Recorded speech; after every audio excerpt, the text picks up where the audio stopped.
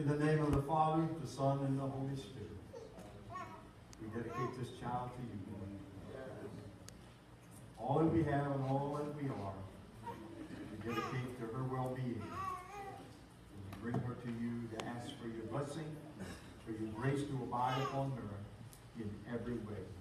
In the name of the Father, the Son, and the Holy Spirit. And amen. Praise God. Oh.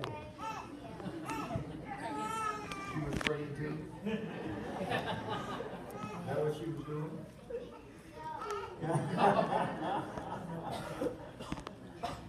Church, you heard me read a charge to these parents. Yes. And you heard them answer, I will, to that charge. Amen. They will depend on you to maintain this facility, to maintain its programs, Sunday school, training of all types, support through youth working. They will depend on this body to also support the covenant that they've made. Amen. Church, do you accept that charge today and that responsibility? If you do, say amen. Amen.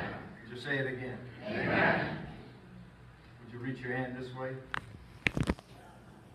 Now, Father, as a pastor, I ask you to bless Sean and Roxy with the wisdom of the Holy Spirit, with the guidance that can only come from you, with the stability of your word daily, and with that communion in the Holy Spirit, not only to guide their thoughts, but to set the way before them and to prepare them for it and to supply their every need.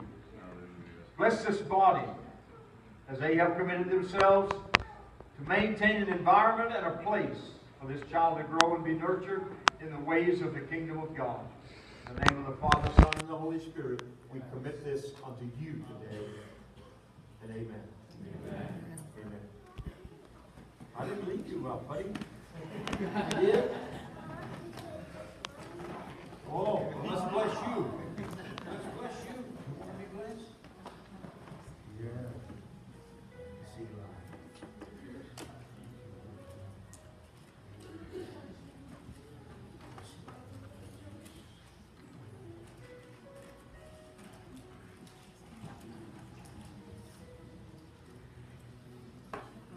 Amen. God bless you. This is the dedication certificate.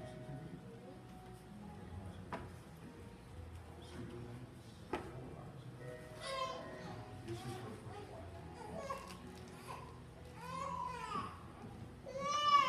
She's all done. I can tell you that.